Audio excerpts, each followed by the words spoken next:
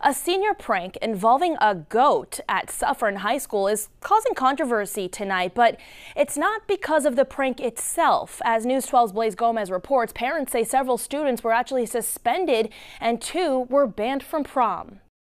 Video of the prank shows a police officer chasing a baby goat, something that parents say was supposed to be in good fun, but administrators at Suffern High School aren't laughing. It was a senior prank. It's just tradition, and unfortunately, these poor kids are now paying the price. Suffern mom Michelle Nash says 4 students were suspended for the prank, and 2 who are seniors were banned from prom. Although the animal looks fine on the video, the district claims the incident involved the mistreatment of animals, saying this is a discipline issue involving students who violated the school's code of conduct, as well as the prom contract they signed. Is it crossing the line, taking away prom?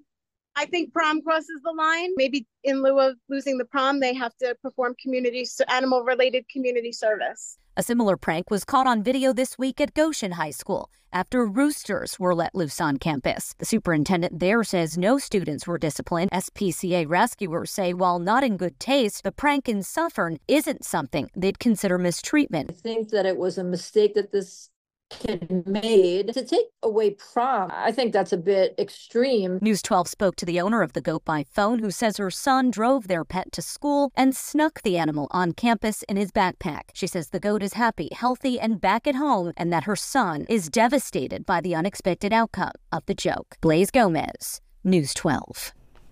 And Suffern High School's prom is scheduled for June 21st.